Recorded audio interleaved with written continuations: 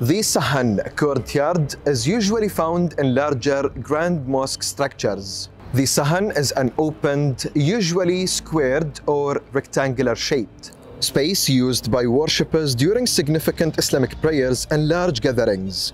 The Sahan of Sheikh Zayed Grand Mosque is mainly used during official Eid al-Fitr, the feast of breakfast, and Eid al-Adha, the feast of sacrifice prayers, and during the holy month of Ramadan, additional evening prayers called Taraweeh and Tahajjud.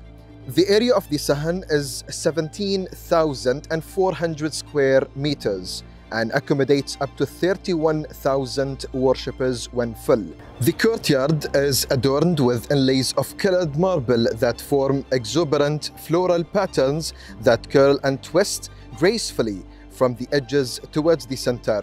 The designs were inspired by the illustrations of British artist Kevin Dean to create a unique design for this vast area.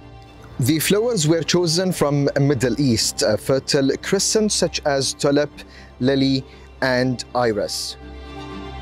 The rest of the Sahan is inlaid with thousands of small pieces of white marble. This may well be the largest marble mosaic artwork in the world.